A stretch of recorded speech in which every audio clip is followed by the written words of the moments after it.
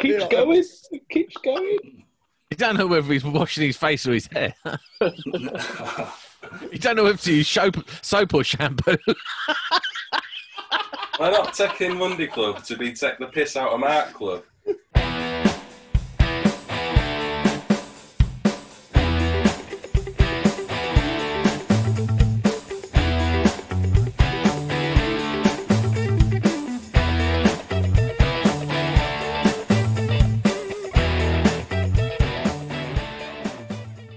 Welcome to the Electricians Guide to Everything Monday Club. In the house today, we have Nick Bundy from Nick Bundy Electrical YouTube channel. He thinks he's hard, but he's not. No, I was just thinking. Rick's not here today. He's got family things. So, yeah, he'll be on next week. Yep. Hope his son gets better. Yes.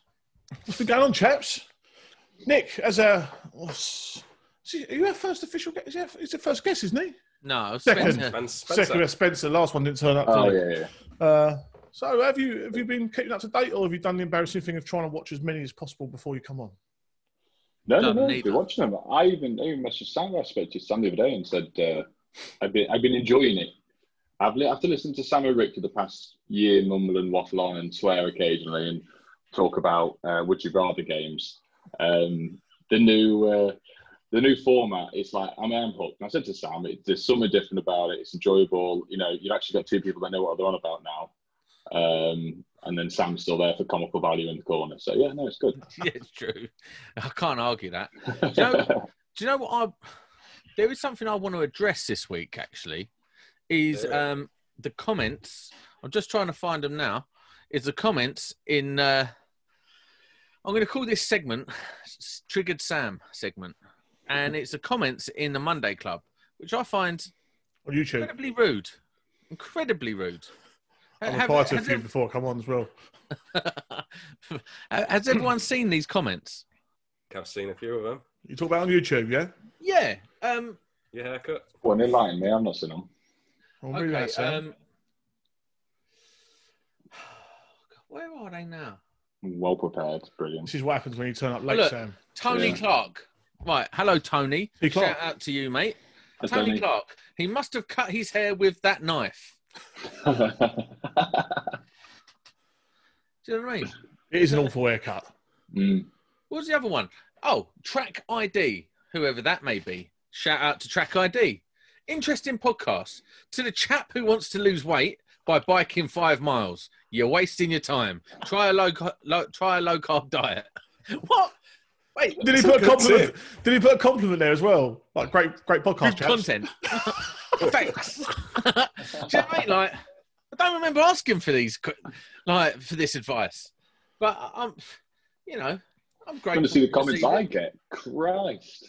Do you get some dark ones, do you? Yeah. Do you? Go on. Let's have an example. Come on, examples. Oh.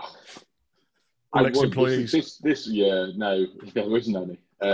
I had a guy middle lockdown. He messaged me and said, "Bundy, this is shit. Go kill yourself." Nice. Oh, it's because I kept doing tool bag reviews. I was like, I'll stop doing them now. Fair enough. No, I get them every now and then. Did you see the video when I did the summer house with Adam the other week? And we can swear on this, yeah? Yes. Yeah. All right. And he messaged me and said, I bet when you guys are done with the tools, you go and sit in the van and you wank each other off. How did you know? And someone else keeps messaging me, and every other video they keep, I bet your hat stinks. All right, fair enough. Sam can't believe you're reading all his messages. Yeah. Making a famous. Do you know what? I think it's actually comedy gold. So keep them coming. Keep them coming. Let's have this segment for all involved, and we call it Triggered. Thing is, it's week one of apprenticeship training, isn't it? Learning to take a good hiding verbally on site. Yeah, for sure. If you can't listen, you have to sort of have a bit of a thick skin on a building site, you know, or in a trade. If you're going to be like really sensitive, like Rick, you're just going to have to suck it up, I think.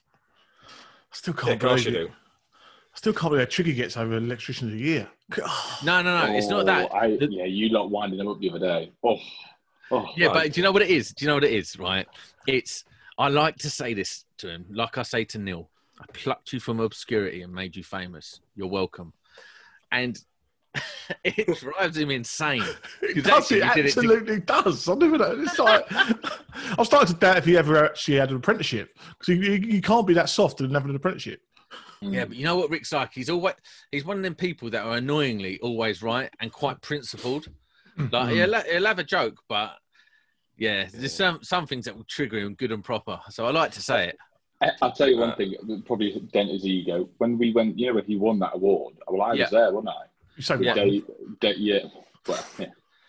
He was obviously against Jamie Beck and Dave Osavo, and I went with them as a guest to sort of, I had no idea what I was going to be honest. And then Rick won, and he come down. He was like, "Hi, gents, you all right?" And the first of all, I was like, "Why is he speaking funny?" So I've never heard him speak before. I didn't know who he was. I was like, I don't know what's going on. He shook me and he told Bundy, "It's really nice to meet you." I was like, "Yep." Don't know who you are. And obviously afterwards, then Dave and Jamie filled me in. I was like, and that's when I obviously realised who he was. But speaking of Dave Osavo. Yeah. I had an embarrassing moment the other day, and I'd have a moment where I'd actually just stop for a minute and thought, yeah, what the fuck am I doing, right? Hold on, stop. I just need to address something. What? Why are you wearing the same T-shirt as you wore last week, bruv? Oh, have you only got one clothes, or you got 50 of them T-shirts? I'm a nightmare at that. I buy new clothes, I'm like, that goes to the top of my drawer every time. Yeah, listen, Mark's wearing his PE kit, and you're wearing the same PE kit. Thanks, mate. Last week I was having an allergic reaction. This week I'm doing PE. Neil's only got one shirt that fits him, bro. Right, I go back to my Dave Osavo story when I looked at a reality check. So I'm in the kitchen, I've got YouTube on, and I'm watching one of his videos. And the missus walked in, and she's just looked at the TV, looked at me and gone, "What the hell are you watching?" As Dave Osavo sitting there with topless in a cartoon hot tub, giving tips on how to do the regulations for hot tubs. And all of a sudden, I'm like going, what am I doing? What am I watching? My missus just walked in on that one, and I couldn't believe it. Have you seen it? Oh, I haven't seen that one yet. Absolute gold. Have you seen the one when he does the radio and he's doing all the dance moves at the end for like 5 minutes straight, and in the end he takes his top off with disco lights in his office? It's absolutely amazing. He's comedy gold. He is like, someone should give him, like, Nick's too young to remember this, probably like the Harry Enfield show or the Fast show. Someone should give him a script like that. Please tell me you know what that is. I know Harry Enfield. I remember the other one. Yeah, you don't know the Fast show. Time. What the fuck? How can it be before your time when I was watching the Fast show? Yeah, Fast show come after Harry Enfield. The Fast show was a little bit late, wasn't it? So it's how parents let you stay up. Like Spitting Image, that was also late. Yeah. Only the cool kids watch Spitting Image. Well, now it's the old kids. Yeah. Yeah. Anyway, well, I'll tell you what's I've had on my list I want to talk about. It's a prime opportunity, actually, because Bundy's here with an arm full of ink.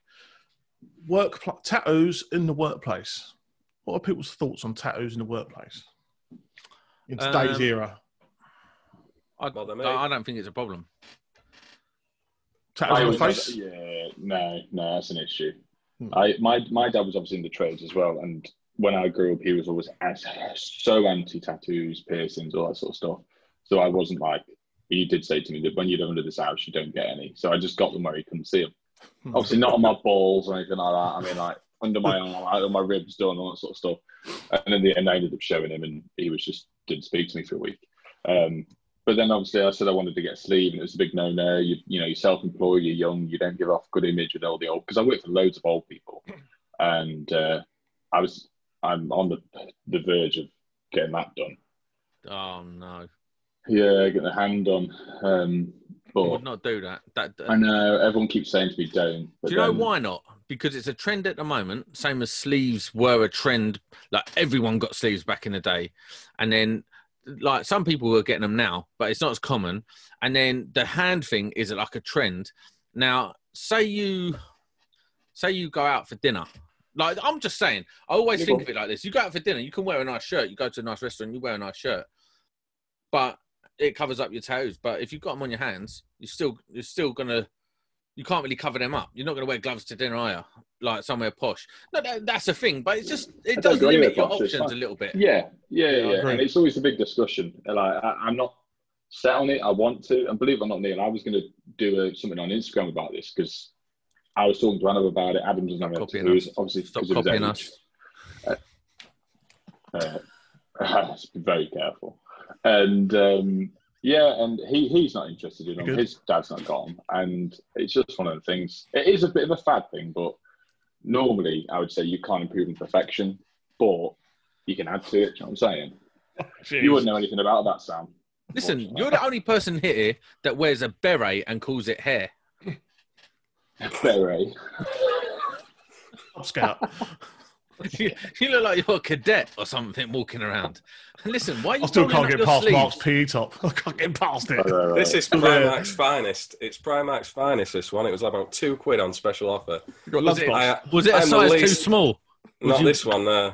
It's a size too small, bruv. I haven't seen that t-shirt since. What was it under? Wishful thinking. Is that the brand? I'm going to fit in it all one day. How the fattest person in the room can be cussing you for wearing tight clothes? Even double XL was tight. Hey, you've been out on your bike again tonight. You're keeping Yes, I have. Credit to you. Yeah, done another 5 miles. But listen, let's get this straight. If we want to address this 5 mile thing, I do it maybe 4 nights a week. But on a Saturday morning, I do 10 miles. Well, I've done it 1 week, but that is my game. I want to do like, I don't know, 20, 30 miles a week. That's what I'm aiming for. Just on the bike. Where'd you ride to? The donut shop? Your mum's house. Oh, dear. Oh, we've turned into 12-year-olds. We've turned into 12-year-olds from the 90s. Brilliant. But listen, can we talk about something electrical instead of just... That takes the heat off your stupid comment. Let's do it.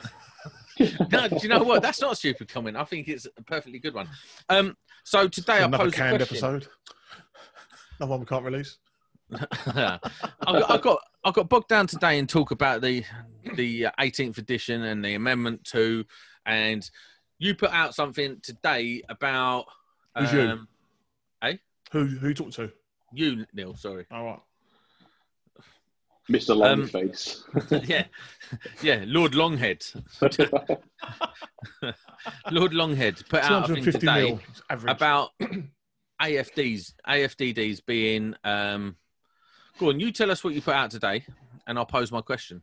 So today, so we are recording this on the 21st. The draft 21st of. We're in September still, September. Yeah. This year's just disappeared. We're still in lockdown. The draft for public comment on Amendment 2 was released. Anyone managed to have a look at it today apart from me, or? Skimmed it very quickly. Yeah, it was painful. Yeah, I skimmed it as well. Yeah. It was so painful because I don't know the internet was just crap. I think their site was struggling with the amount of people trying to view it, but basically the only thing I can see in there that's going to really change things is I think there's some new issues with SPDs. I couldn't even work out what the issues were with SPDs and AFDDs. So they're talking about mandating. So before it was, if we all remember, before it was to be considered, which basically means ignore. Now it's mandated for all circuits of 32 amps and under. Single phase circuits. Really? Mandated. So it must be installed. With some exemptions. There's some exemptions of some specific machinery and life-saving systems. So emergency lighting, fire alarm supplies, and lighting in a domestic setting. So if you talk about a domestic dwelling, whatever. If you talk about a consumer unit change in a normal, say 7 or 8 circuit CU, you're now going to have to take that into double, triple the cost. Yeah, easily. But yeah, probably at least. Pose my question because I feel like it's important for those that don't know this. Probably every electrician does, apart from me. But we're talking at lunchtime about it, and the guy I'm working with, he goes, "Well, I've done as a favour. I helped my sister rewire my sister's house, and they've already bought the board." but it's going to be a long while before I go in there and finish it up and give them a certificate. Does that mean I can't give them a certificate on that board? On the old board, if the amendment comes out with mandating AFDDs, can you sign it off? They give you a certain period of time, don't they, with your design. So if you've designed it to an older version of the regulations, there is a window upon a change of regulations where you can still install to that design. So as long as you're doing it in a reasonable time frame, I don't think you'll have an issue. What do you think is a reasonable time frame? I think they do actually specify, don't they? I can't remember off the top of my head what it is. Is it roughly 12 months? Can't hear you, Neil. No. You've gone, mate. Oh, mate. This geezer. No. No. No. No. No. Oh, he's such an amateur, isn't he? Oh, no. How embarrassing. Anyway, until Neil sorts himself out, he's out of the conversation. But yeah, so I thought that was quite an interesting question, because there'll be people out there that don't know the answer to that. Yeah, of course there is. You think the regs change and that's it. You've instantly got to start installing to those regs on the day they come into force. But certainly... Bundy, did you know that? What's that? Did you know about this design thing? See? I think... Oh, no. I knew you've got 6 to 12 months. I'm pretty sure it was 12 months because I found this when I spec'd a new build. A guy was having plan permission. Took it too long to get through, but we'd already priced up, spec'd out all the stuff he wanted. And this was roughly the same time that the metal fuse boards came into array in the same time frame. I put a new metal one in anyway. He was like, yeah. But when we spoke to Bill and Control, they said because it was spec'd beforehand, it could be the old plastic one. So I think it's roughly the same thing. If it's still spec'd off it within a 12-month period, it should be fine. Yeah, you can see where the main contractors are going to have a big problem out there if they're doing like hundreds of thousands of houses on the combined electrical design company. It's not going to be something you can change just because a regs book's changing. They need a bit of period of time for manufacturers to get up to date as well. So when's this coming into force then? That's what I was going to ask Neil, because I haven't actually seen that. I think it's 2022. Is that right, Neil? You can hear me? Nod your head. 2022. So it's a while off yet then, the Amendment 2.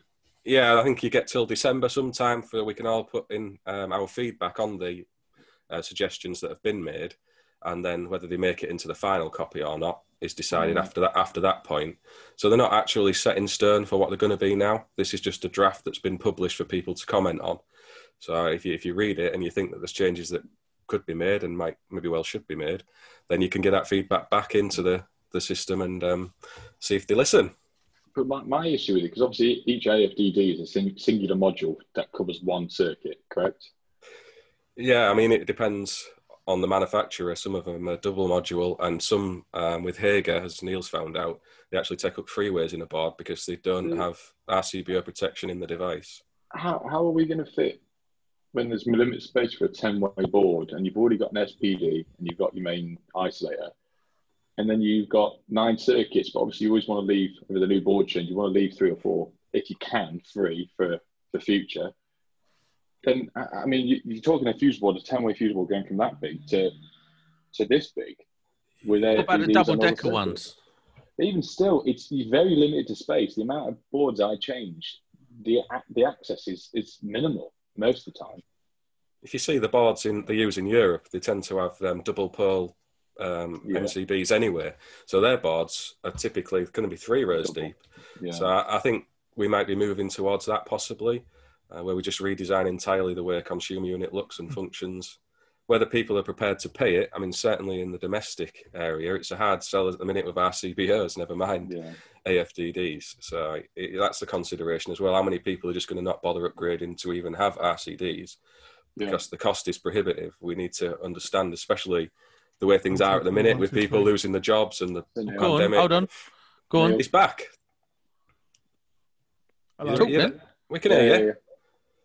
Bit quiet, I think. That should be right now. It's a bit quiet. Do you find that, Nick, when you're trying to convince a customer to have a new consumer unit, that even the RCBO is a hard sell most often? To be honest with you, I would probably say the last 10 to 15 boards I'm not even given the choice. It's always just been RCBO. I think as the regs stand, I mean, I got someone messaging me on YouTube, and he was from Telford, which is like the next town along from me. and he had his NIC assessment, and he flagged up the assessor that he was fitting split load boards and saying to the regs it should be RCBO boards, future proofing for not selectivity. What's the word? Selectivity. It is selectivity. Yeah, selectivity between circuits, and ever since I've started YouTube, and obviously when I did a couple of Hager RCBO boards, but then obviously it cost an absolute arm and a leg. I obviously started fitting the fuse box ones. The price difference between the two, it made it so much easier for me to go, yes, I will do it as standard package. You have an RCBO board. I will not fit anything else. I've had a few customers saying I bought my own board. I had a BG one the other day, but it was a garage board. So, and it was quite a nice board, really. It was one of the metal sealed ones. It was sturdy. Even Adam looked at it, and we both looked at it and thought, that's nice. But as it stands, I won't really fit split load boards as is now. So there's no real hard sale anymore. I'm on the same page of that. I don't think they ever complied, split load boards, because the regulation says it needs to minimise disruption. I don't think that is classed as minimising. It's sort of a halfway house between complying and not complying. Yeah, it's the same as back in the day when someone's board wasn't compliant. They'd stick a massive RCD in front of the board and go, oh, there you go then. Yeah. Great. So Sam doesn't know what we're on about. It's fine. No, I'm struggling. No, I'm joking. What is the price differential between the RCBO board, like your standard RCBO board, and RCD board? It went off Hager, to my knowledge. I used to buy split load Hager was £100 all in, I think. Don't quote me on this. RCBO board, you're breaching on £200. So it's double the price. Pretty much. Yeah. What do you think? Is there a necessity for AFDDs? Is this a manufacturer thing that they're forcing in, or do you think it's actually worth having AFDDs? I think there's a benefit. Yeah. I've had one customer ask for them, and I don't willy-nilly, but they had the hell scared out of them from Grenfell, because obviously loads of my customers, for some reason or another, they found out that if there was an AFDD, that Grenfell fire happened because there was a short between the washing machine. This is what the old lady told me, and she was like, well, I want an AFDD fitted. She really looked into it, but she already had a Hager board, and Hager didn't make them. They still don't make them. I can't get hold of them. Yeah, I've got Hager ones. Oh, you have? Yeah, I've got some. What's some over there? Yeah, I've got some. I'm changing the boards in my house, but it's just two 20-way split. 2 boards I'm going to need just to do my house. 2 20-way splits. It's ridiculous. So it's not an optimal solution yet. You have to get RCBOs as well, haven't you, there, Neil? Because they don't do it in one device. Yeah, so I've got to have an RCBO. So the way I'm going to do it is I'm going to have every single circuit on a 40 amp RCBO to give me RCD protection, with a 6mm single going to the AFDD, to then downfuse the AFDD to the appropriate size, 6 amp, 32 amp, or 16 or whatever, with the outgoing cables from the AFDD. It's a bit of a rigmarole, to be honest. I don't think they should have brought this in yet, because obviously this technology has been created over the past 3 years as such. Obviously every year it gets more and better into this. They should mention it now, get the feedback, and then in another 3 years when they've, like mini RCBOs, they miniaturized it, so it's either a 1 or 2 pole device that can then have an RCBO built in, and then go, right, we want you to fit them now. It makes sense because we can still put them in, a 14-way board in domestic dwelling where it makes sense. The people that making these regulations up saying, oh, you're going to have this in a domestic, obviously haven't worked in someone's house and changed the board under the stairs or in a cupboard. Exactly. It's just crap. And then how are we going to code it? I mean, what are we saying in regards to coding, Are we... Rewire. Are we talking C2s? I mean, come on. It's like... I mean, we're talking... It's a real problem. If they kick this in, I think it's going to be a real problem. And what I'm worried about is that you're going to have people now... consumer unit replacements, distribution board upgrades are going to be beyond their reach of cost. So they're not going to get it done, because they're going to go from a consumer unit being 300, 400, 500 quid in a domestic. I don't do domestic. I don't know if that's the ballpark figure. Say 500 quid for argument's sake, maybe going to 1250, 1500 quid. Is that how much an AFDD board costs then? Like to spec out an AFDD board for a domestic dwelling, what is the cost, Neil? Wait there 2 seconds. Even with the Wilex single modular ones, they're like 120 to 150 quid each. So you don't need many circuits before you're over £1,000. Oh yeah, 10 circuits, and yeah, that's ridiculous. And the Hager ones, I believe, are worse because you need the RCBO as well, and their price per unit, even just for the AFD, is more, I believe. But Neil will probably tell us when he's back. I thought I had the receipt over there for the ones I bought, but I haven't. So my ones were about £120 each, just for the AFDD module. And then RCBOs? 10 circuits, £1,050. RCBOs are about 26, 28 quid each, Hager ones. So if you talk about 150 quid per circuit, 10 circuits, that's 1,500 quid. That's without the consumer units. So like landlords who've got a couple of properties, that's an expensive upgrade, isn't it? Yeah. They just tell you to fuck off. They're not going to do it in a million years. They're not going to do it. They go, nah, leave it. Joe, this is a topic, whether you want to go this on or now with EICRs, because obviously I've done quite a lot recently. And Neil helped me out the other day on Twitter with that socket in the middle of the bloody, literally there was a draining board and a hob, and there was that much gap as worktop, and there was just 2 sockets above, weren't there, cooker isolation. And obviously I should have took more pictures, but there was no other worktop. The only other bit of worktop was left-hand side of the sink, which was 340 mil I measured, which was below a boiler. So the boiler was next to the fucking sink as well. And there was no literally worktop. So I see through it had RCD protection. Even if I wanted to turn around and say, no, I'm C2 in it, we've got to move it, there was nowhere physically to move it to. There was no other worktops, anyone to put a kettle in. So anyway, doing a hell of a lot of them at the moment. And I found what I rang Dave the other day. Outside meter cupboard, there's a fuse board in there. And took the cover off, the lid fell off as usual. It's only a C3, but that's the norm around my area. You get them with black bags taped around them. And took the board off, and there was rust all over the buzz bar, top of the MCBs. It was absolutely caked in it. Everything was tripping, functional checks, whatnot. But the amount of rust I actually physically saw in it, I thought, well, it's not fit for purpose where it is. There's obviously moisture and dust ingress. I'm C2 in it. I want it moved inside. It was very easy to. We could have put an adaptable box, drilled it straight through, low level in the lounge, happy days. And then we went further around, Adam and I were testing, metal lights, metal switches. There were CPCs, there was wiring singles, and there was obviously someone had run single earth to it at some point after. And one fitting had an earth and none of them else. They had an earth there, but they were not connected to anything. Obviously, we weren't going to be picking floorboards up. So I failed it for the board outside, failed it for lack of earthing on metal light pins, all that sort of stuff. And then ran the land, because I worked for a stage, ran the stage and told them. So I gave them a quote. I said, "But move the board, as it has to be done. We'll upgrade it because it's a plastic one." I think it's a 16th edition, one RCD and none on the other side.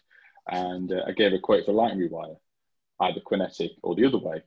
And the guy went fucking mental, thinking I was money grabbing at me. Honestly, he rang up effing and blind at the estate agents, calling her every name under the sun. She says, "We knew we'd get this because the guy's a bit of a prick anyway." But he went round the house last night and he took all the sockets and lights off and says there's an earth and everything. The guy's just being a twat trying to grab all my money.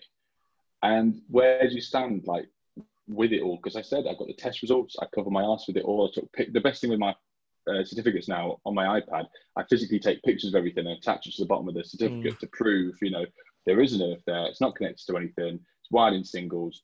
If you're going to change the board, do the lights as well. It's an empty property. It's very easy. And he just called me a fucking twat and a money grabber over the phone and said he's going to get someone else to do it. I said, as long as I get paid for the ICR, I don't give a shit, mate. Yeah, it sounds like the sort of client you don't want to work for anyway, to be fair. And I'm getting quite a few at the moment because they're saying they're just thinking electricians are going out there trying to get the money. I was like, I'm testing it to the best of my ability. If there's something wrong, I will point it out, because if someone gets shocked afterwards, the blame comes on me, not the landlord. So why wouldn't I point it out? I have interest, Nick. Do you put recommendations on your reports as well? Yeah. So what I found quite interesting the other day when you said about the 100% EICRs as well. So I took that into consideration. I used to put 100% because I physically checked 100% of everything. Yeah, we all have. But, yeah. I do the functional checks. I've got the puffer for the smoke alarms, all that sort of stuff. But obviously, the internals of it, I can't test that if it's not working. If it's something isn't working, I'll just put C3 smoke alarm, needs replacing, out of date. But most of the time, I'll just say, strongly recommend we change the smoke alarms. If it's out of date, then it needs a new one. You've got tenants living there, blah, blah, blah. And 99% of landlords go, yeah, fine. I mean, I found some that are out of date from 2009 the other day. So it was good. But regards to going around and I don't know, it's a tough one really, because I can do observations. When I go through my tick list and I put C3, C2, it jumps across to my observation, so it fills out itself. So if the fuse wall's too high up, inaccessible, you just C3 in that box and it jumps across. But then afterwards, I'll go in and break it down. If it's necessary, click on it, and then because I'm crap at typing, I'll just dictate it and it writes it out for me. And recommend this is the reason why, and try and state why. Because if the customer then wants to read through afterwards, if we talk in our language, like Sam probably doesn't understand what we're saying. It just goes over. Yeah, it just goes over. He gets lost at Welcome to Monday Club. Yeah, that's it. He starts looking at his feet. Oh, I've got two. I was always told with reports, and this is one thing I've always kept. I've always kept the report as a report. I don't put recommendations on a report. I don't ever recommend work done on a report. Well, C3 is a recommendation though. So it's, in my eyes, you've got to explain why you think it's a recommendation. You can't just put C3, it's that. Because the customer don't have a fucking clue. No, well, this is the problem. I suppose this might be the nuances of working in domestic. I've always been taught a report should be a report on it, because recommendations, there could be multiple ways of skinning a cat, can't there? You can solve a C1 by putting locking off the circuit. C1's gone. Yeah. It doesn't mean it's a final solution or the solution that the client want to go to. So I tend to produce a report and say, that is your report. What do you want done next? Yeah. See, I don't see the point in the FIs. I think that's a waste of time.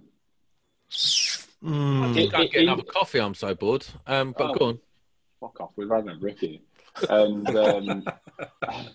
but for any domestic, if I can't find the reason why, or I need to further investigate, I can't. In my eyes, I can't complete the sheet, and I can't say this house is safe or unsafe until I've physically found the answer for it. So FI to me is not the best thing to have on a domestic. So if you had an open ring, would you keep searching until you found the cause for that open ring, or would you just see to it? I'd probably spend a couple of hours on it. Yeah, see to it and recommend we drop it down to 20 amp and just split it to 2 radials. If it's not worth the customer's time, because if they were paying by hour, then they'd rather go, oh, fuck it, we'll pay for an extra breaker for 30 odd quid, get that changed over, then me spend 3 hours charging them as artisan would £80 an hour. Pay for his Tesla car. Yeah. I bet Julian can't wait till AFTD's coming. He's going to be even more rich. It is important with your reports to have your audience in mind a bit. We do quite a few commercial reports. If I was sending one into someone like Neil as a subcontractor, I would be wording it very differently to if I was sending it into a domestic customer who's 80 years old and just knows that when you plug something in, it works. And I think that's a tricky balance that domestic electricians especially have to contend with, because you're given all this terminology and technical detail in an EICR, and they just do not have a Scooby-Doo. So you need to kind of write it in a way that they might actually take some action against it. And I've said for quite a long time that I think the domestic EICR document doesn't help achieve that. Oh, it's about 6 pages too long to start. Yeah. You know what I mean? And it's just full of gobbledygook. I mean, why does little Miss Joan across the street care about what regulation number is breaching? Yeah, exactly. It means nothing to them. Absolutely nothing. Literally, when we do it, when we work for older people, we don't really do EICRs for older people. It's mainly because they've been scared by their grandson saying that you know what I mean? The house could set on fire, whatever. So we'll go around and check stuff. But 9 times out of 10, if there is a problem, we'll just say to it, listen, it is bad. But most of the time, I work for old people, I've got the number. They've got my number through their family, kids, grandkids, whatever, who are my age. I'll ring up, explain the situation, then they can pass the information on. But if there's anything urgent, it just sort of gets fixed ASAP, so they're not in any danger. But that's like the rewire I did a few videos back, rubber wire everywhere. And the only reason it got picked up because they had a new boiler, and the gas man ran 2.5 into an asbestos flash pad board with no RCD, and the whole house was fed off 2.5 rubber cable as that was tails, 2.5 mil rubber. Nice. The north for everyone. Yeah, beyond the wall. I have noticed. I think Mark's been practicing speaking properly. I'm full of cold, so everyone knows Southerners sound like they're full of cold all the time because you don't know how to talk proper. So I've got a real bad cold. It's not COVID. I'm not going to infect you. You've got corona. I haven't got Definitely corona. have. It's your fault for the next lockdown. Oh, well. Yeah. What's your week been like, Nick? In these lockdowns. Mark, what's your week been like? What have you been up to? It's been okay. I've actually done a YouTube video I put out of Matthew doing some work on a job we've started. I think I told Oh you yeah, about that job it. looks interesting. It does. It is going to be a decent job. Obviously, I've got a YouTube channel.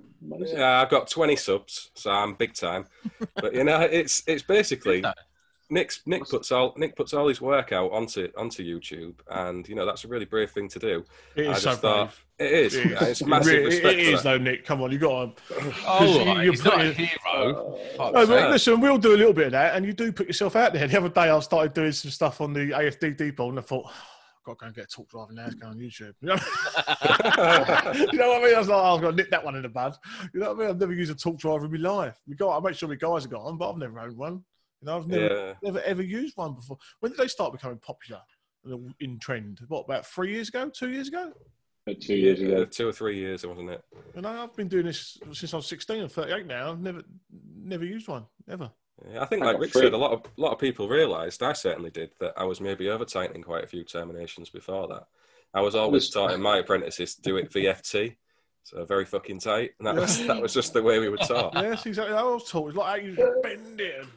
I used to be the guy that used to use his impact driver. I guarantee you, that's one of my pet hates.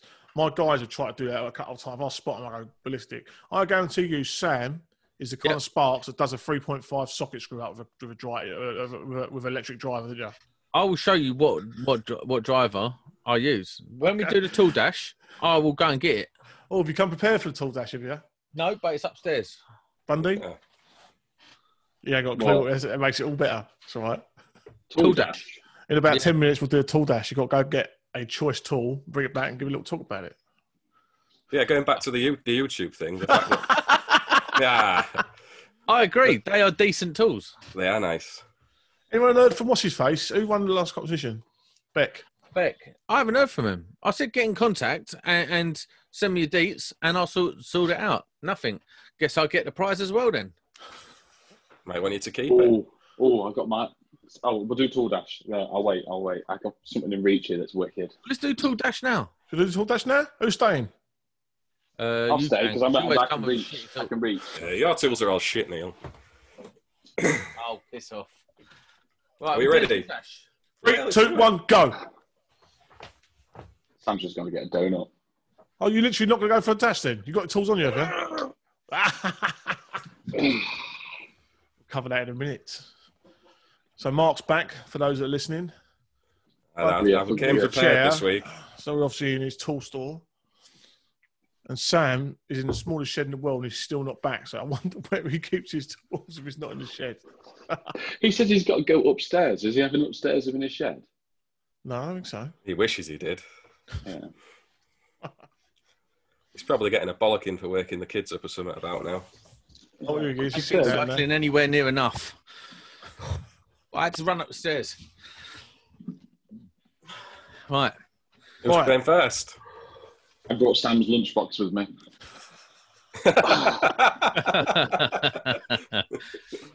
It's not far off. Low carbs. Go on, what is that? That's the power bank that I use. So this is the one they sent. I use trash, to be fair, the side. So it's power. This isn't a plug. They actually sent me this for free. Was it beginning of lockdown? So I plugged in. Well, yeah, they'll never see this from China, so they'll have no worries about that. But they sent me. Maybe this. they will, bro. Well, the annoying thing is, well, it's not annoying. It's good for me. They sent me this, and then obviously I put it on my videos, and I've used it a lot. So when we do CU changes, we just plug. If there's people still in the house, and most of the time they're working from home at the moment, plug the Wi-Fi and their laptop or whatever back into this, and they can use it all day. And it is meant to be charged batteries off it for ages. But I had this, and then I think it was 3 months later, Nagy did a video on it. I had it first. Anyway, it's really good. So you got your. So do you have to give that for the customers to use, the house owners to use, or is it for your stuff? Both. A bit of both. So if there's someone there and we need charge batteries and whatnot, which is quite often because I'm meant to bring them inside, or the uni lights, that sort of stuff, we use it. But if there is, we did a few board changes recently with the kids. People's kids are back at school yet, so they wanted the telly on, they wanted the Wi-Fi on, that sort of stuff. So we plugged it in all day. That's quite awesome. It's a nice touch, actually. It's a nice really, touch. Really good, especially with everyone still working from home and having Zoom meetings. I plan it and just say, we'll turn up at 9, we'll turn it off straight away, the internet. give it 5 minutes to reboot, and then you'll have the internet all day, and they're happy. And that will last all day? It'll last about 3 days. Oh, that's awesome bit of kit, isn't it? Would you buy one? Now you've had one, would you buy one? No, because it costs 1,500 quid. Well, imagine being that famous, you get sent a 1,500 quid power bank. Boom. But anyway, yeah, if it was 700 quid, yeah, worth it. But 1,500 quid is a bit of a piss take. That's how rich he is, ladies. 700 quid on making the customer happy. Nagy would pay 1,000. Yeah. Artisan would pay 1,500, no problem. No, he'd take 1,500 quid off you. His name's definitely Nagy as well. It's never Nargy, is it? It's never Nargy. It's Nagy. I've got one. Oh, so he's been itching. Look. So talking of, he's got his breath back now, so he can talk. He wants to go now. Yeah, I can. Talking of doing up sockets and everything, really, because I'm fat and lazy is synonymous. This is my does everything. Then we keep it 12 volt. Is that the serial number that's been scratched off the other side? So? Yeah. This is the very first power tool I ever bought. And I've... For the listeners, what is it? It's a 12 volt Makita... No, it's a 10.8 volt Makita impact driver. And it's a business. And where it's got old and like it's been used for like 15 years, it's kind of weak now. So you can do up 3 fires, it don't break the socket. You can actually do up the sockets with it, everything. It's brilliant. That's one of my triggers, that is. If I see a spark doing up 3 fires... Do you know what my trigger is? Your bloody microphone. Yeah, it's my... Don't start me on that. That stresses me out. You know what I think, Danny? I'll just press mute up there and it wouldn't unmute. Weird. It's gone quiet now. No one else cares. So it's gone quiet. Still hear you. You've just gone a bit quiet. We can still hear you. Marco, what have you bought today? I have brought something I did a little review video on. That's the Wii level yes, you did. with slidey adjusters. So if you're setting out your boxes on a first fix or even like surface mount stuff, you don't need to hold back boxes on the wall to mark your holes before you start drilling. Get them dead straight. Right spaces between, it saves loads of time. I nearly bought one of them a few years ago. A good day off. Yeah, they're not too expensive either. So we've been using that quite a bit. You know what you said in your video that really, I was like, I'm gutted I only just learnt that. When you drill the holes first, then chase the box out. You're not doing that? No. Never heard of that before. I thought it was genius. Absolutely genius. The amount of times you sit there and you've got the funny angle right where you need your holes are and you can't get it in there. I thought it was brilliant.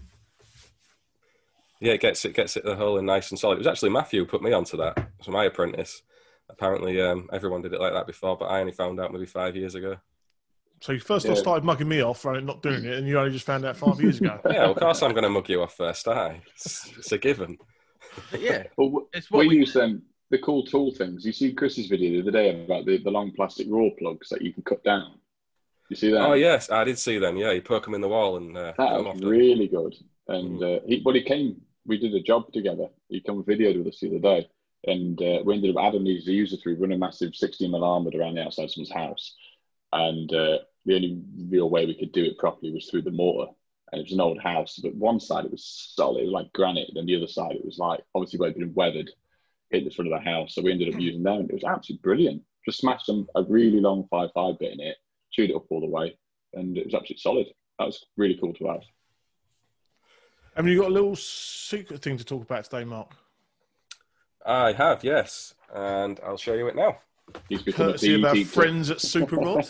Yes, Super Rod are giving. It's in the right way around to you guys because it's the wrong way around. Yeah, good. So they've sent this in and they've sent it off to various colleges up and down the country, 200 or so, and it's got some nice freebies in there. And they're partnered up with CEF and NAPIT. So I'll open it and show you what's inside. Mark, I know what NAPIT is, but I don't know what NAPIT is. Oh, shut up, will you? It's getting so old. It's not. It's really not. Is he triggered? Is he chicken? You're going to upset every single Northerner. No one's going to listen to you from north of Watford. Nothing's changed there. No. So we get one of these. Oh, you got to do some audio cues for the audio downloads. It's a Klein Tools zipper bag. So it's the ballistic nylon bag, 12.5 inches by 7 inches. So that's where you keep your £50 notes in, Electricians. It is. Right. And some Klein side cutters. So, Decent. Yep. If you're a non-electrician, you can have side cutters, yep. And then... Toenails. Side cutters. There is a bit of stuff, actually, that's now going to be obsolete. Are you even an electrician if you've got side cutters? You can't really call yourself an electrician, can you? I've got side cutters. They're just brand new. I've never used them. There's info sheets about the Courier, whatever you say it, that changed the amendment. No, you've got to say I'm not saying it. No, Corriendum, whatever it is. But obviously that's probably going to all be changed now. What is that? What is that? Oh, you put that on top of a curry? Was that an info sheet? Or an info sheet? An info sheet. And Napit are giving free membership to students. So this He's sweating now, look. I am really put me out my stride. So you can get free membership as a student to NAPIT for all the technical advice. Respect where respect is due to NAPIT. That is phenomenal. That is excellent. NAPIT for life. And also there's in there the Max ZSs for your MCBs and such. And your cable ratings. That's a nice little sheet to have. Yeah. Laminated as well. Nice sturdy construction. Yeah, it is. And they are doing this little deal for the colleges. So they can order 10 of these toolkits and get a free one at the end.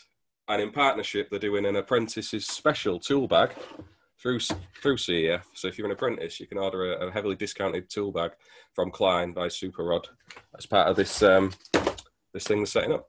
So That's it's awesome. all pretty good. It's a pretty nice deal, really. Everything, all included. It's just a nice thing to be sending out. Yeah, I mean, that kit's totally free of charge to the colleges. So they sent it out to 200 or so. And then the kits that they're discounting to the apprentices, I think it's around 50% off the actual price on the CEF website. That if you're an apprentice, you can buy that half price. And then if you're the college themselves and you want to kit you guys up in the test booth and such, you can buy 10 of the kits and you get the 10 next one free. Oh, that's awesome. So what they got to do, CEF online, is it, or go into the store? Do you know? Yeah, it's been launched by Super Rod through September. So I think it started on the 1st of September. I'll just find that leaflet. It's in it. What's this one? So the college has been sent out this little sheet, and you can either fax it in if you're old-fashioned, or you can go on to the education support superrod.co.uk and fill in your details and get set up on there. So if you're an apprentice, I don't think Nick, and this ain't a cuss. Nick, have you ever seen a fax machine? What's I the love fax machine? machines. Oh, shush. Don't even play. But have you ever seen one in real life? Yeah, my dad used to have one. Yeah. We used to really piss him off because we just keep photocopying the same thing time and time again to see how dark it'd get. Yeah. That's called that's a childhood in the north there, just playing with a fax machine. You didn't have like a Nintendo or PlayStation or anything. You had a fax machine. It was when my Game Boy was flat. So look, my first job on the railways was about 14 years ago, and every day we had to come home. We had day work sheets and fax them to the office every night. God, you're so old. And that wasn't even that old. That's not even that long ago. It's like 13 to 14 years ago. Yeah, Nick was still at primary school. Yeah, literally. That's shit, that is. No, I just started high school. How old are you, Nick? 28. Oh, you're not that young. Well, he's 10 years younger than all three of us. Well, Adam's 11 years younger than me. What? How old was you when you started out on YouTube? When did you start doing your videos? Last year. Yeah. So 27 years old to be doing that. That's got some balls, mate. So well, good on you. Would you go back and do anything differently? What, from the beginning of YouTube? From YouTube, do you ever look back and go, oh, I wish I'd done it this way or done it that way? Or not giving a shit too much what people think. It got me to start with, I'm not going to lie. Like, wasn't you? Everyone warned me what it'd be like, but it's still, you can't stop thinking about the shit people. I mean, I think I've only ever blocked one person, and he was a nasty prick. He just kept going and going and going to the point where I was like, you could get 1,000 likes and 500 comments. You get one arsehole that comments a shit comment, and you ignore everything else. You just look at that one negative comment, and it proper ate me up. So in the end, I just blocked him. But I think to start with, try and go in with a bit more confidence. Because to start with, we're so new to it. Like I got the confidence to stand up in a room, front and talk to people. That doesn't bother me. But to stick a camera in your face and just go, "All right," and then actively, like, no one's listening, no one's there. It's a bit more weird when the customer was there to start. Like now, I've recorded on customers that I don't mind, they don't care. But I don't know, a little bit more confidence, or that's about it, really. Like the whole purpose of YouTube, I've tried so many new different ways, so many new products, because I was stuck in the same way of something works and I got paid at the end. I would just say, "Hey, the board, do it this way, or chase this way, or pick boards up this way." And I've picked up so many like little things from other people's videos, what people have commented on my videos saying. Obviously, suppliers and approaching me and trying all their new stuff. So it's just expanded my knowledge of being an electrician, and it's helped me be a better electrician, 100%. Yeah, I've said this before. With in terms of, I used to when I started signing on to the forums back in the day. That is when I started really progressing my knowledge, because you get when you grow up, it's like without social media, we grew up, all us three, obviously not Nick. There was no social media when I was learning. There was no. I think I got my first mobile when I was an apprentice. They weren't even a thing when I was at school. And listen, if you wanted to know anything back in the day, if you wanted to know anything back in the day, you had to go to the library. You had to get on the bus with your bus pass, go down to the library, get a library card that usually took a week because you had to go home, get it signed and all that, get your doctor to sign it and everything. They wouldn't let you have the book the first day you joined, so you had to go back. You had to plan things like a week in advance. Yes. Because you couldn't join and get a book the same day. You had to join, go away, come back a different day. Yes. Yes. Can you imagine? This is the thing. So we never had that sort of thing. So in terms of join the forum, you only learn what the direct influence of around you, actual physical people told you. And all of a sudden, you thought that was the way. And then when you got this internet and the forums, you think, "Oh my God, I've been doing it shit. Oh my God, this is how this person does it." That's it. And then the wealth of knowledge that you absorbed from having access to all this information. I mean, the youngsters of today, they don't realise how lucky they've got it. They've got the utmost information at the tip of their fingers. It's phenomenal, really. It's phenomenal. I said this when I started college. Like the YouTube Sparks wasn't there. The YouTube was only. It was on your phone, but you barely ever went on it because it ate your data up. Do you know what I mean? And it was the way. But now it's like, if Adam wants to know anything about any electrical stuff, obviously reach out to everyone that we know, or YouTube or Instagram or Twitter or anything, and you can get an answer within 5 seconds from a real person, not just Google. So yeah, and where you and Dave, I think, do it right, and others won't know them. You engage back. So you put something out there, you ask for advice, but then you engage back with the people that are sort of throwing information backwards and forwards. Other people, they put a question out there, get a load of answers, and then they even come back and say thank you or debate and all that. I just think it's a bit rude, but I think that's something that you and Dave do really well with social media. You engage with the followers and the people that are interested in your story. Yeah, the problem is, I mean, I've said to Sam, I've got hundreds of unread or unmarked messages on Instagram because I don't get the time. If I put one thing out on like my story, I could have 60, 70 replies off one thing. And then obviously got YouTube on top and my social. All these Zeus. But it is difficult. And sometimes I don't want to come across rude to people. I just don't have time to go through everyone's messages. Yeah. Hopefully people understand. They've got to understand it now. Yeah. So it's good for the whole social media thing, definitely. I mean, you did it today for me, Neil. I was asking you about some meters. You've got you out of shit again. Well, you actually helped me get what could be quite a nice little job. So, see? No finder's fee either. No, exactly. So, it's all good, isn't it? People are helping each other. That's the important part. What I will say is a lot of people approach social media in the wrong way. It is a positive platform. It's like anything in life. You make it whatever you want it to be. Yeah. So we chose to make it positive for all of us. That's where Monday Club come from. Like Mark wanted to like jump in with EDTE. He got invited on. It's no big deal. And the whole thing for me with social media, it's just been a positive experience in the last year or so. Certainly with the podcast, everything's been positive. I don't really know about all this negativity because I just don't deal with it. I see it out there a lot. But the thing is, I'm not the sort of person that will just collect followers or connections. okay, are you the industry that I want to work with? Are you the sort of person I want to speak to on my timeline? I don't just go, yes, yes, yes, yes, yes. I think lots of people do go, yes, yes, yes, yes. And then they moan about what their timeline is filled up with. I thought, well, you're your own natural screening for that, and you're not providing this screening to the people when you're in a circle. You don't just go into a pub and invite 50 people, closest people, go, yeah, I'll come in, because you're bound to have 3 or 4 pricks there, aren't you? You know what I mean? It's the same thing. And sometimes I think people just want to collect numbers and all that sort of stuff. And then but what I will say is, I've been told my bike riding's no good. I'm a fat onion. I cut my hair with my knife. And, I'm having a bit... And Neil's got the longest head in the world.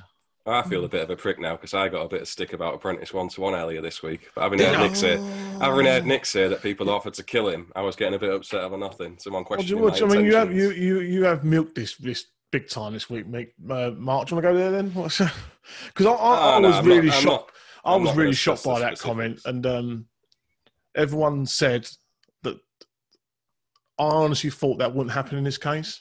I didn't think people would go there. I don't know if you've seen it, Nick, on LinkedIn. So someone accused Mark of just doing the Apprentice 1-to-1 thing for likes and pats on the back. And it was I was so disappointed to read it. I was just such a following. all the things to do to get followers, like spend up to midnight. Yeah, the effort you'd have to go to. Christ, you might as well just go OnlyFans. Do you know what I mean? No, it was stupid. I'd actually got quite upset over it, and it's ridiculous, really. I thought the other day that, all the positive stuff that comes through social media, I'm letting this bother me more than it should. I don't know why I said it, so sorry. Let's do it. Oh, Christ, you say far worse than that. I should have blocked you about 6 months ago. Well, maybe a year ago. Yeah. 6 months ago. Wait, 6 months ago or ago? Oh, shut up. Just ignore it. Like, I've done it for a year now, and you do get just shit constantly. And if you don't know them, like, why does your opinion matter to me? Like, I don't give a shit who you are or what you do. So if you don't know me personally to have an opinion, then fuck off. Only losers put negative things on people's videos. That's it. Yeah. Only losers. I think Sam said it quite well, and it's something I've hooked onto is that I look around at what I'm doing right now in the electrical industry and look at my life, and I go, the electrical industry's created everything for me. My friends, my social interactions, my business, my house, my family. The electrical industry's given me everything. The electrical industry's given me everything. I'm really grateful for it. It's a fucking excellent industry. I love it. And when I see people cussing it, that I feel like going, just take your negativity elsewhere, man. I love this industry. Yeah, it's got its faults. What industry ain't got its faults? But definitely not to the same perspective as some people make out. I mean, why would you do a job that makes you so fucking miserable? I don't get it. Can't do another job. Good point. I mean, yeah, if you don't like it, do something to change your life. It shouldn't be, I'm unhappy with my job. There's obviously something deeper rooted than that. If you're not happy, change your lifestyle, change what you do, change your perspective on how you do things. That's the way forward. I'm a big believer in that. Yes, I'm at the lowest part of the technical aspect of the electrical industry, but look what it's given me. Look, yes, it is true. I know, fucking the untechnical one, but look what it's given me. I live by the coast in a nice house. I feed my family. I've got lots of nice things, and I have a laugh with my mates on a podcast on a Monday about the electrical industry. Mate, life's good. The electrical industry's done good by me. Yeah, I love it. And the purpose of all this as well is people are listening and learning from it, from what we say. So you're putting back in just from having a laugh with your mate. No one's learning anything from me. But not from you, but the they're all going on the screen. How do I not be like a person? Just got watching, so I don't be like him. I can do the exact opposite that Sam does every week. Yes, do that. Everyone's off their bikes now. They're going, nah, if he's bike riding, I ain't doing it. You know what? Fat onion. Listen. Right, that's it. You're barred from the Fat Boy Bike Club. You're barred. Nick's never allowed in it. Mark's definitely in it. He's got P top and everything. Yeah, Mark can be in it because he don't mock my bike riding. But let's have it straight. The Fat Boy Bike Club is now a thing, and you can't be in it. That's perfectly fine. That's perfectly fine. I'll live with that. Fat Boy Bike Club, hit me up. I was listening to your Nick's. Was it the first podcast you done here? Or was you done? You hadn't done one before, haven't you? We've got the lost episode that we did. You started talking about bikes forever. I was falling asleep while I was talking about motorbikes. Motorbikes. Yeah. Oh, the one we did in lockdown. No. Before that, the first one we did with Rick. Oh yeah. You and him started boring us to death about rugby, and I wanted to just talk about motorbikes, but you've gone off them. I haven't gone off them. I stopped riding them because my dad died. That's why. My dad used to be a massive biker, and the only reason I started riding because of my dad. So we used to go out most weekends, and obviously once he passed away, we had to sell his bikes, and it just lost all interest in it. Do you know what I mean? Oh, so thanks for that, Sam. Dickhead. Yeah. Also, for the Sam Shane Wall. Yeah. Maybe we'll let you in the honorary Fat Boy Bike Club. No, so, Mark, is young Matthew around? Because we've got to do a competition. No, I'll get him now. I'll just go and grab him. So what we're going to guess here then between us? I'm going to go for 26. I didn't. I've obviously missed this bit. What did we do?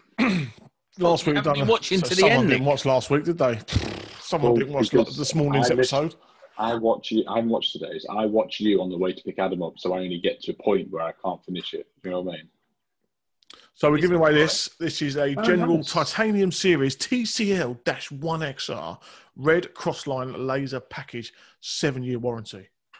Listen, it is decent. I've looked at it. It is decent. It's got a decent tripod, and it's all right. For free. Stop moaning. Hello, Matthew.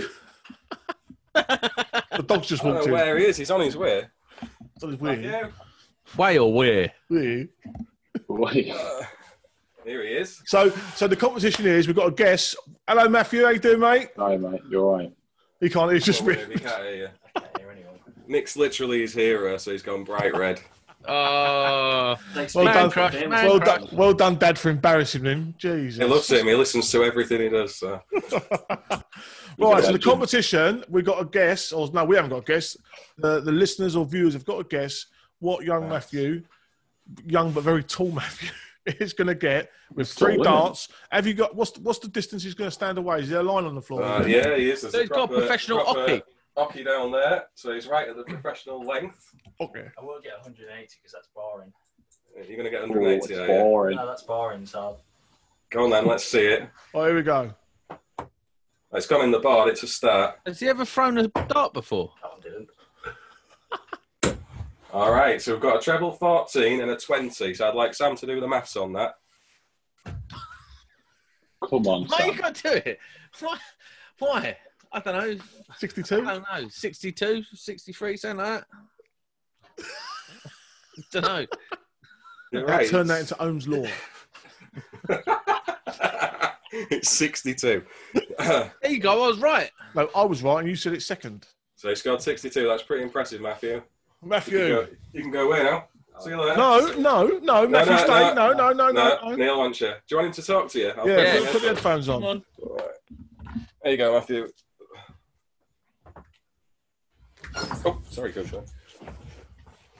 Hello, Matthew. Hi, mate. All right.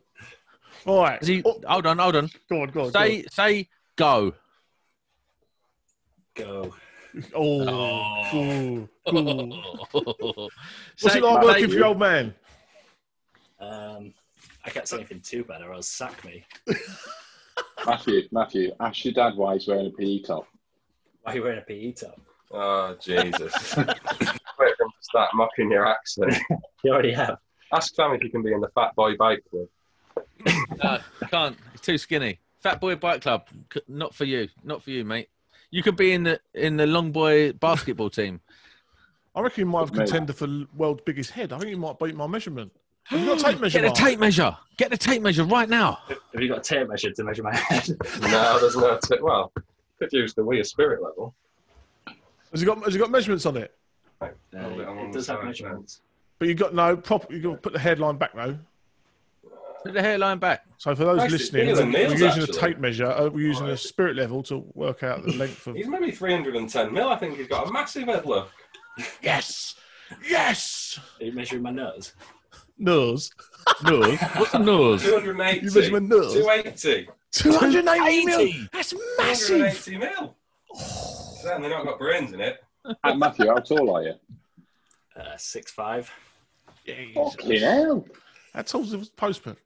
I'm 6'3". Fucking Jesus Christ. 6 foot. Sam looks like he's melted. I'm sweating gravy. Gravy. You proud of your dad? He's doing a good job, isn't he? Yeah, he's doing a good job. Did he train you well? I'd like to think so. Think so. You've got an even worse northern accent than your old man. I know, because we haven't mocked him enough. He's not trying to curb it. We're gonna have to put the subtitles on. This is not grill my staff, you bitches. I can hear you slightly. Yeah, we might just replace you with Matthew. I think you're bringing more listeners. Yeah. Got a better hairstyle, definitely. Well, he's got basically a Bundy hairstyle, hasn't he? Just a bit more volume. Yeah, a little bit, yeah. I've been wearing a hat all day. You know what I'm saying? There we go. What's your hat smell like? What is he saying? I don't like the giggling. Fausty is what it is. Have you measured the length of your dad's forehead? I heard that. Well, It takes Mark ages to wash his face. he polishes it. I'm just distinguished, that's all. I'm nearly 40. I've never seen so long take his wash your face in my life. Keeps going. It keeps going. You don't know whether he's washing his face or his hair. You don't know whether to use soap or shampoo. Why not taking Monday Club to be take the piss out of Mark Club? Oh, dear. Go on, put your old man back on. Really nice to meet you, Matthew. Yeah, Good sport today, mate. Legend. Mate. See ya. Ta-da. Oh, cheers. Funny. Cheers, you Happy assholes. birthday. Yeah, thanks, mate. Poor old Mark. We're gonna get moaned at for bullying. You are. Terrible bastards. Mark will go straight onto his other WhatsApp group, two. really. Anyway, he got 62, so that's 62. the important thing. 62. Did anyone get 62? I think there was a thing this morning. I'm sure there was. There was a few guesses, but I don't think anything near that. No, I don't think there was. Let's have a look.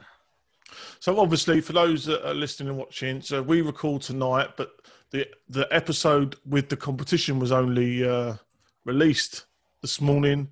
So it's going to be 2 weeks from today. Oh no, it's going to be. You're watching this next week, so yeah, the winner will be announced next week. God, that's hard work, that is. Mate, you balls that right up. Where's Rick when we need him? What's the prize? What was the prize? We've done that when you missed that, bro. You missed that. We've got the closest one. Well, we're going to go to the closest one. Yeah, close. Yeah, always closest one, and only one bet, obviously. Oh, Jack Morris, 60. Oh, that's what I was looking for earlier. Jack Morris, 60. So, Jack Morris, you need to get in contact with one of us. No. Next week we announce the winner because he only had half a day's worth of voting. But we've just done the throw. Yeah, no, but this is released next week. We don't know who the winner is yet till next week. So when you've watched this, the competition is closed. Next week we'll announce the winner because we're a week behind. Oh, okay. I'm right, aren't I? At the moment, we are ahead. Yeah. Yeah. At the moment, Jack Morris is the closest with 60. So it's unlikely anyone's going to beat that. You're not going to. I'm going to message saying 62. You're banned. You're excluded. Yeah, any influence is excluded from our competitions going forward. I think that's fair. Yeah, good show. On that note, we've got anything else to add for this week? Not myself. No. We call it a day. Check out our YouTube channel. It's now been sexied up by myself. Every week, forget like, subscribe. No one's listening. I'll tell you what I'll do when I record next. I'll give you a lot of shout out to come watch and put a link in it. That'll help. Oh, thanks for throwing us a bone. All right, you can enter the competition now. Hold on. I've got a plan. What about this? Why don't we do the very first Swapcast? And you can put this out on your channel as well. You want to put this out on my channel? I'm just saying, we're doing you a favour. He's not asking With all what, the is swearing. Yeah. What's the score with swearing then? What is that something personally you don't like on your channel? Or? No, it messes with the algorithms. I told you. Yeah, so I used to swear the first like 20 videos. Every now and then there'd be a fuck or a shit or a bollocks or whatever. When there was a plumber there around, anyway, bankers. And I think it's when I spoke to Gaz Tresham, and he said to me, like, if you want your audience to grow, you want to grow quicker, stop swearing, because YouTube will cut that shit out and you're growing. So I'm a potty mouth in real life, but on YouTube, I really, really try not to, because obviously if people are watching the videos with next to their kids or wife on telly and whatnot, and you've got like, the likes of Dave saying every other word under the sun, they ain't going to watch it. So yeah, no, I think me and Sam sort of spoke about this earlier, and I was of the opinion I don't really want to change what we're doing, but if we can be polite at the same time, just unnecessarily don't swear it and try and rein it back. I noticed the way, while talking about algorithms, Bunty swore about 18 times during that segment. Yeah, he's literally pushed us to the bottom of every algorithm YouTube will ever throw out. Fucking bollocks, shit wank. Sam's actually a little bit internally triggering right now. He's actually like, he wanted me to cut swear words out earlier. I was like, no, we've got to cut them out. We've got to cut them out. I'm just saying, like, I've been doing my research. I've been looking at YouTube, and I've found out that that's a problem, and you're not listening. But it's fine. Sam, if you want any hints or tips about YouTube, you can always ask me, mate. It's no problem. So.